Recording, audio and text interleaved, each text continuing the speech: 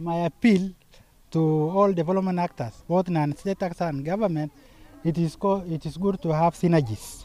Synergies in terms of sharing information, so that, and also evenly distributed development in terms of the water harvesting structures.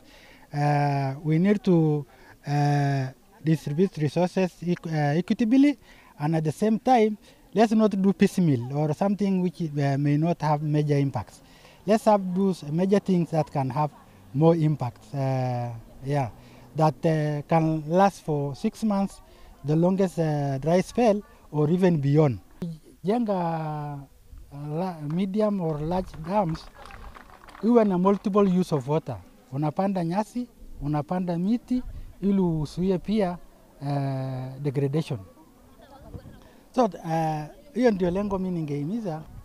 Our timing is also not right. Yeah? Our timing is not right because kwa wakati watu wangefikiria ile kitu inaitwa preparedness. There is need also for creating some of these resources outside the forest. Na at the same time kuwa broadcasting seed broadcasting inside the forest. Kama tutapata indigenous trees ya this place, then we broadcast wakati kama huu. Ingine ni mambo ya upanzi ya miti.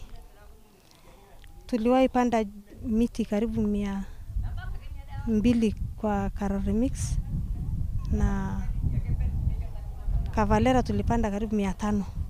Na pia tunawaambia raia wajaribu kupanda miti kwa sababu hewa imebadilika, kwa sababu miti wamekata. Kwanza hii misitu haina miti.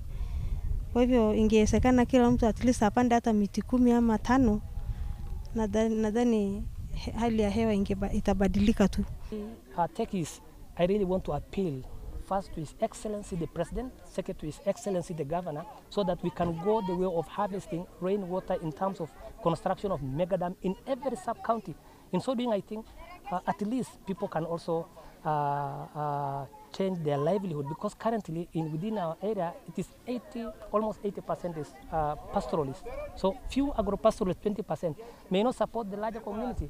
But as time goes, and due to these climatic changes, I believe slowly we are turning our lifestyle into agro-pastoralism, or we are trying to buy in other livelihoods like beekeeping, like fisheries, like